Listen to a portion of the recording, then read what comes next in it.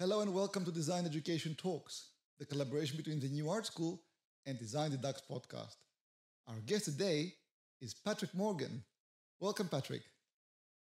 Hello, Terrace. Nice to meet you. Fantastic to have you here. Tell us about you and your work. So I've been working for about 20 years as a commercial artist illustrator. I've also worked as an educator for about 15 years, in and out of education, mentoring, doing lectures, Goldsmiths, Royal College. I went to the Royal College, which was great fun. And now I've been moving into more immersive environments, which has been quite interesting, demanding. And I guess as a creative, we're all very curious. That's what keeps me going. And it's not always a financial thing. So it's an interesting playground at the moment. So tell us about, tell us about your latest project. So I've had a bit of funding from a seed investor, which was invested in some VR.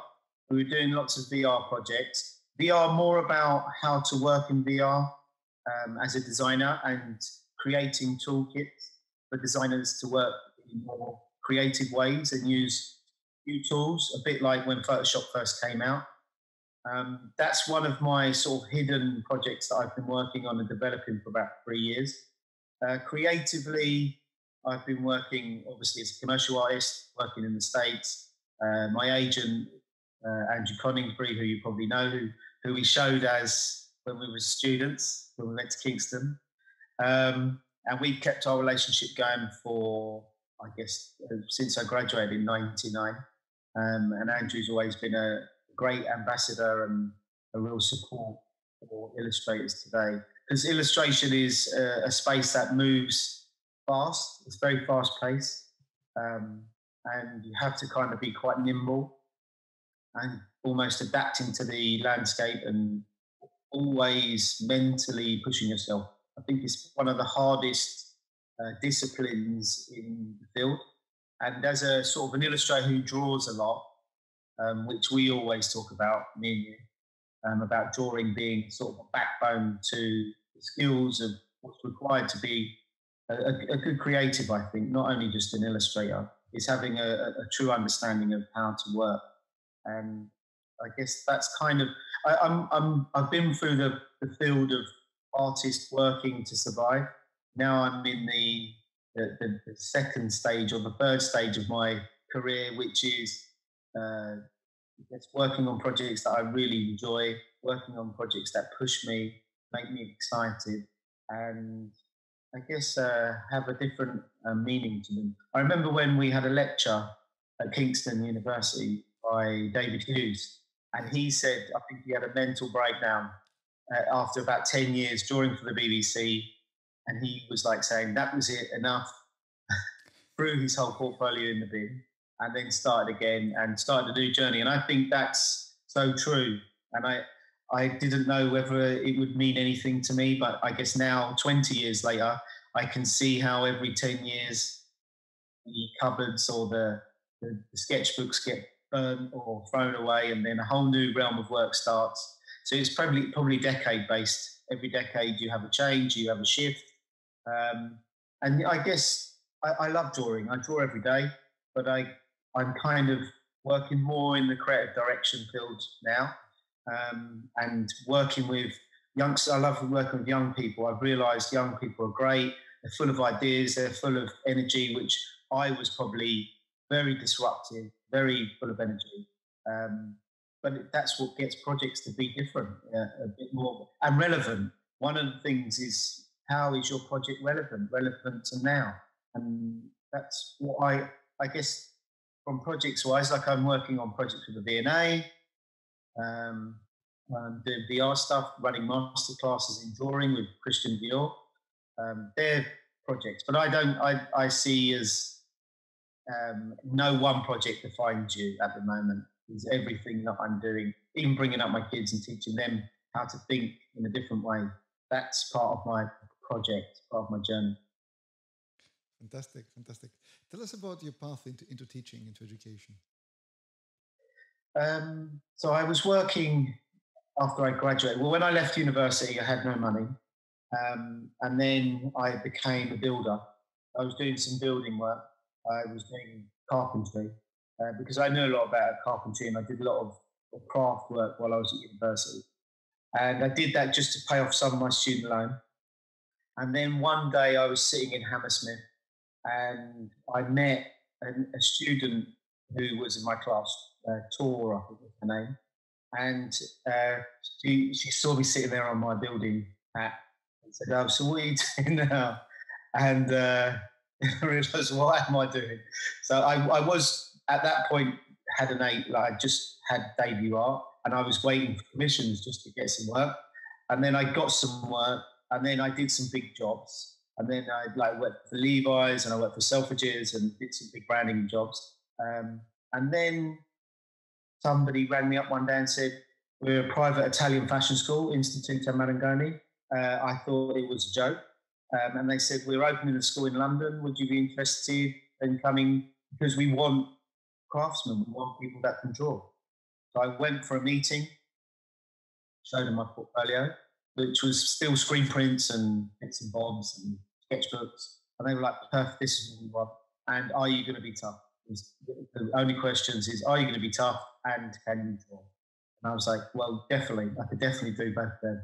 So that was the beginning segue into teaching. I never knew nothing about teaching. I had no understanding of curriculum. I knew nothing about pedagogy. I knew nothing. So I taught for about 5 years before we were assessed as a school, because it was a private school. And then I learned, oh, there's a lot more to teaching than just turning up and telling the class what to do and showing them the skills. And then I learned more about teaching, and it was fascinating. I did my PGCE, which I loved. I thought it was like a counselling session to the art world or the education world.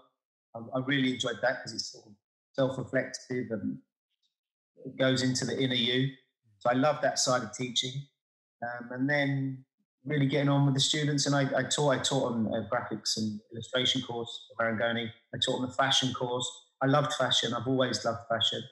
And I loved the idea of the pace of fashion. I looked at books and magazines when I was in Kingston about ID magazine, The Face. And I don't know why. I just probably liked culture. No one guided me. My parents didn't do art. Anything. My mum just gave us pens and pencils. I had no sort of mentorship. I had a friend, Jim Starr, who you know, and I think he was my personal tutor of how to go around the library and pick out any book and learn from it. And that was my education system. We did have a great Kingston, which is still now Jade, Brian Love, all celebrities who, in my mind, were great ambassadors for illustration and still are. I know Jake's making a great space. I think they were the forefront of illustration. And you know, Left Terrace. Absolutely. Absolutely. Absolutely. So how do you see design education now? Is there something that you'd like to do differently if you had a magic wand? I think I've listened to a lot of your podcasts and heard a lot of people speaking and moaning and complaining and saying good things. But I think with education, me and you speak quite a lot about it. And we're constantly ringing each other up and discussing how to improve or break down barriers. And I think the education system is the way it is. I think if you can create an environment that enables people to be creative. When I went to Middlesex to do my foundation, the tutors were off smoking outside and talking to other students. And I was just bamboozled by the facilities. I was like, I've never had so many facilities, screen printing, ceramics. If you put a creative in that space, they will just grow and flower. And Kingston was the same. The facilities was amazing. And I just loved every day that I went to university was like a dream. Facilities, because I couldn't afford facilities. You know, my mum and dad didn't have the money to have facilities. For me, just a pencil. So when I got there and you could use a lathe or you could use etching tables screen print. I think I used every piece of equipment in the whole of Kingston University, from the library all the way up to screen printing. And if you have them spaces, also the tutoring, we had, I think the reason I went to Kingston was because I was told it's the hardest university to get into. I was also told that every day they will beat you up, drawing wise. And that was why I applied, because I went to school and nobody taught me how to do anything. And I just thought, I want to go somewhere where it's the hardest and I'm going to get really put through the paces, like going to a training camp. And Kingston was that training camp. And we really, all of us, left after 3 years, exhausted, happy, and I think well educated. So Kingston for me was a full 360 education, and how that's changed is, I guess Kingston may be the same, I don't know, but other universities, like when I went to the RCA, they offer life drawing classes, but I think it could be more, I guess that you're not kids anymore, so if you want to do it, you can do it. If you find it part of your need, then you can go. But I guess with drawing, when we were at Kingston, we were kind of brought into the space, and every day we turned up and we were doing different projects. And I think we still love that sort of experience. And we really, we were taught that way, and we were meant to carry it on, almost like Bible. Here's the Bible. I'm going to preach you the words of Christ, and you're going to now go on and you're going to preach them words as well. So maybe that's the way it was meant to be, Left Terrace. We're the new preachers of the word of drawing. Absolutely. However, education has changed tremendously since our days at Kingston. And the challenges that educators in the West have to face right now are quite tremendous. So what would be your suggestion on creating something different? I think there'll always be barriers. And I always think I remember Brian Love when he was at Kingston pulling his hair out about the politics of the school. And he wanted to run it his way. So maybe he just hid it well. So I think education's always been education. And it's down to the tutors to pull out their hammers and bash down the education walls and implement their way of working. And the students are your voices, and they'll be the people that celebrate you. So hopefully you may not have the backing of the school, but you'll definitely have the back. I always wanted the backing of the student, because the students are the people that I care about. The school, I don't care. All I want is students to be great, students to do well, and then students to leave and get a job, and then 5 years later they go, thank you for beating me up. I had a great time, and you wrestled every part of my drawing world, and now I feel that I can celebrate, and I'm doing well, and I'm making money out of it, and I'm living from it. So I guess that's the goal, really, is to make sure that students who we educate will go and get jobs. That's the main problem. Is I remember Alex Williamson, when he was an external examiner at the RCA, he asked me, because I went back as a mature student, and he said to me, well, is this school teaching the right way to get you a job? That was one of the questions, and I wasn't too sure. But now when I leave, I think, yeah, they're not here to teach you only how to emulate what is already a job. They're teaching you how to think about how to change the jobs, how to build new jobs. And I think that's what we learned at the RCA. And it takes many years for it to be deep inside you.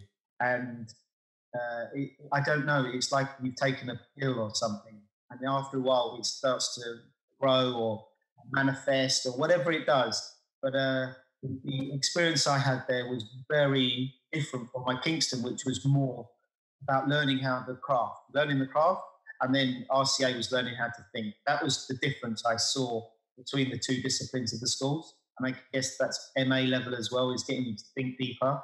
The barriers of education, as we mentioned, is you hammer out and bash them down. And Left Terrace, you're strong enough, I'm strong enough. you can fight them hard enough. And I think you just keep going, and the students will speak to you. Of course. So again, you mentioned employment. What would be your advice to students or graduates that are just starting out now and want to enter into the world of art and design? I had a message this morning, and someone wrote me a message, and they only wrote, "Can you get me a job?" Funnily, I'm speaking to you today, and you've asked me that question because I'm like, I can't get you a job. I'd love to offer you a job, but I haven't seen your work. I don't know who you are. And a lot of illustrators, we all work independently. We're self-employed, and you could have staff.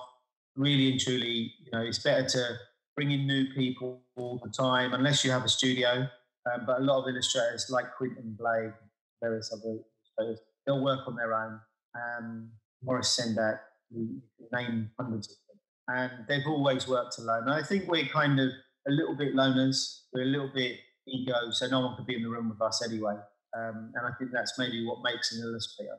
With regards to getting jobs, I think is when I first left Kingston, I built a website and put my work up online. And the next thing, bang, I started getting jobs. And I think the internet is this magical space. Instagram, Snapchat, whatever you're using is the space to have a voice. It's really enabling all illustrators or artists or creators or whatever you're doing to get a voice out there. It was like MySpace for music, and I think Instagram's probably our MySpace. I'm seeing loads of illustrators, and they're saying they make all their money from Instagram. I've had some commissions from Instagram. I haven't really pushed Instagram heavily. Maybe I'm in a different place to the youngsters. But I think for me, I'm in a different side of that, and I'm trying to work around the edges. And the hard thing about if you build your infrastructure around social media, it can only go so long.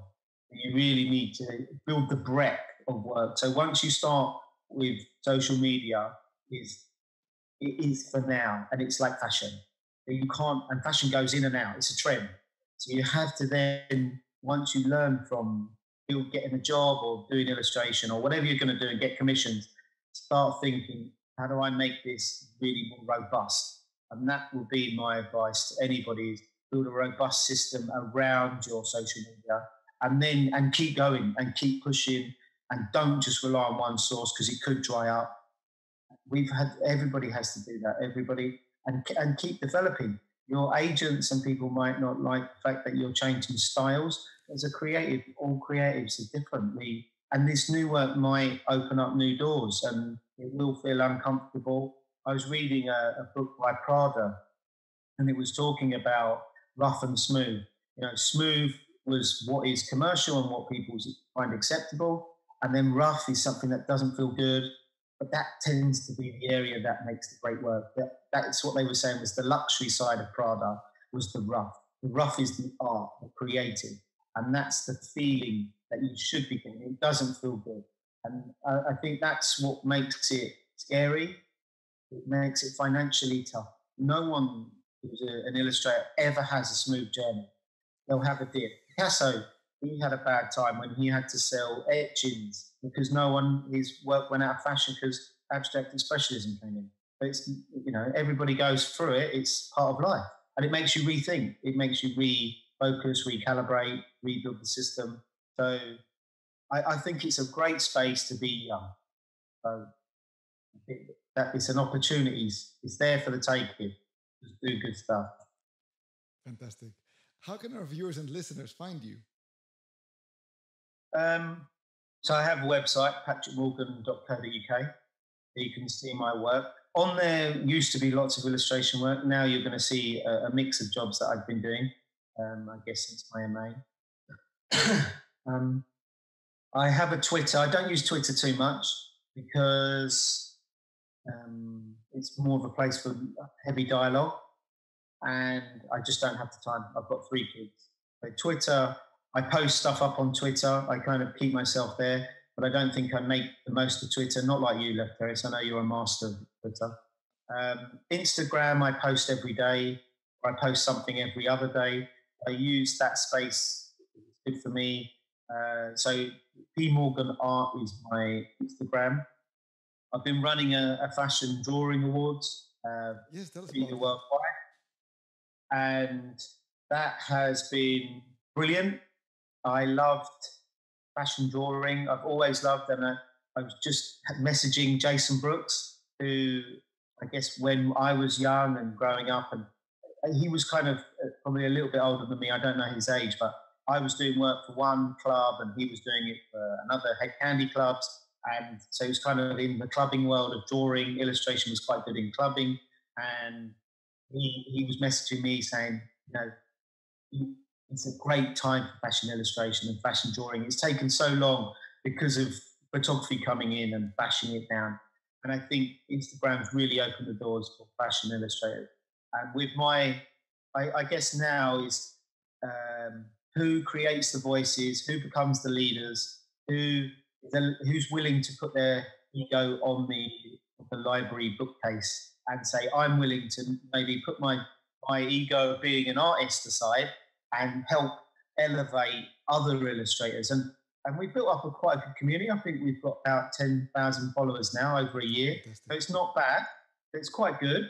And I think there's many more. I know other bloggers or Instagrammers who got like nearly 100,000 followers. But I'm trying to build, I'm not buying my community. So I'm trying to build them slowly. And we had an exhibition recently in Lille with a company called the Acid Gallery. They had a great show called Fashion Illustration with most of the illustrators who I don't represent them, but they've been part of the awards or they've been shortlisted last year. And I'm like a hunter-gatherer now. I'm going around looking for good work, seeing what's pushing drawing, who's doing exciting stuff, and not only hand-drawn work. It could be, like I saw a guy who was doing printmaking. We had 3 disciplines, which was experimental, documentary, and commercial. I really wanted to open up disciplines to. There are illustrators who are experimental, so I don't want to ostracize that it is the smooth illustrator, as I call it, the commercial one. That's great, but that doesn't excite me. It's not the only thing that really gets me going. So that's something that I've been really kind of finding. And then our next awards, we're doing facades, which is looking at interiors and buildings, architecture, illustrators, faces, so lots of portraits, figurative. We've been looking at lots of figurative work and objects. So the mundane object, and it could be a luxury object as well. So I've had lots of Chanel bags and things like that. But it's good to just get people. And also, one thing I learned when I was at university was the work you create is the work you're going to get. So I'm trying to get people to generate work that potentially could get them new work. They may not know I'm doing this, but that's my goal, is that they'll generate work, whether it's drawing a Fendi bag or a Prada bag, and then people go, wow, and I can realise that. And I remember Jake saying to us at Kingston, if you draw dogs, you're only going to get dog work.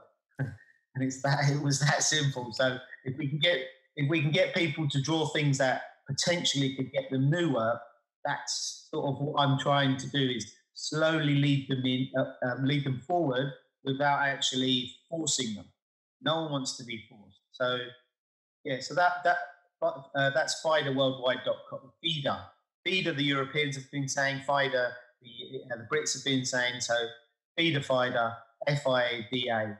And I found out there's a women's law company in India called FIDA as well. So but we are top of Google. So if you type us in, you should find that. Brilliant. Fantastic. Any last piece of advice you'd like to leave us with? Well, not really advice. I guess it's great what you're doing, Terrace. I think I appreciate it, and it's taken us a little bit of time for you to get me to do this podcast. And you're getting great speakers on here, and I listen to Debbie Millman as well, who does Design Matters, and I think it's great that you're doing something looking at the education side of design and looking to see how people could maybe make the space more interesting, make the space more inclusive. Obviously, we're talking about diversity quite a lot, but I think for you, like you've had great speakers and it's been very diverse. So I think that's just a natural instinct. And I think a lot of people talk about diversity, but I think, you know, if you live in London or you live in certain places, we're used to diversity anyway. So we just naturally go that way, and we're happy to just work with people that are good or naturally gifted or whatever they're going to do. And we try kind of have a humanist approach of bringing everyone forward. And I think that was one of the things you were talking to me quite a lot about, is having this more open, inclusive space that anybody could participate in. It wasn't a financial driven thing. It was more, how do we make great work? How do we make people get involved? And you don't necessarily need to be the most financially backed student. I wasn't when I went to Kingston. So, you know, I was probably an outsider a little bit, but it was a great opportunity for me. And I think I was lucky the grant system was there. You know, that enabled me to come. So I think what you're doing is great. And that's probably one of the main things that I'm happy to see is, you know, Zoom is hard to do, all these Zoom talks, but I'm happy to do it because I think you're doing a great thing, and it's good people to maybe hear what I've got to say. I hear myself say enough, so it may be nice someone hears what an illustrator has to say who's trying hard all the time and keeping to work and keep moving. And I think that keep going, Fantastic. keep staying creative. Fantastic. Thank you so much. Thank you so much. Have a fantastic day. Thank you, Dr. Bye-bye. All the best.